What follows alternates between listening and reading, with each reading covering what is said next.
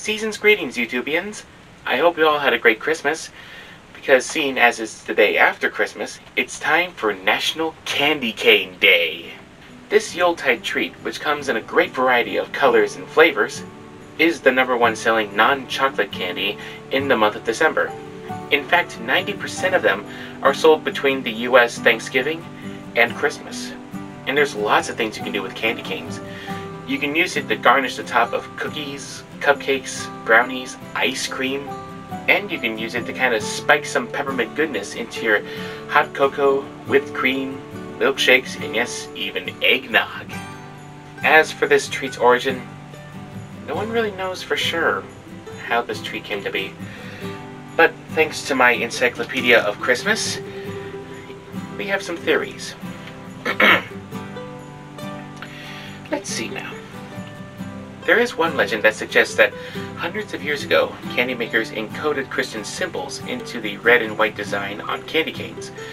It is said that the red stripes represent the blood of Christ, and the white background, his purity.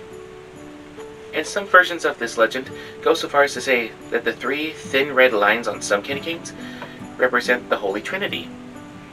Other versions say that the J shape of the candy cane stands for Jesus, and the hardness of the candy cane stands for the idea that Jesus' church was founded on a rock.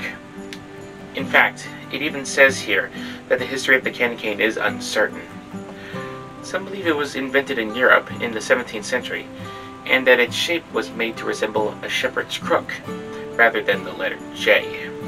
And one tradition maintains that they were invented by clerics in Cologne, Germany, as a treat for children attending Christmas services held around the nativity scene.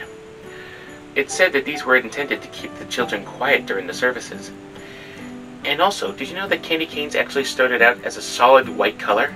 It wasn't until during the turn of the 20th century that red stripes started to appear on them.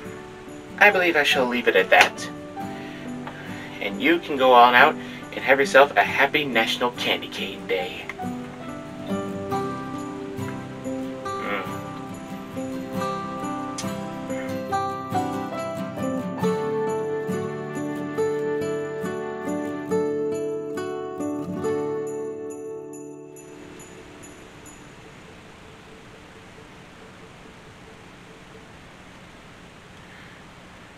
Yep, you are seeing this. You are seeing me spike some eggnog with this candy cane.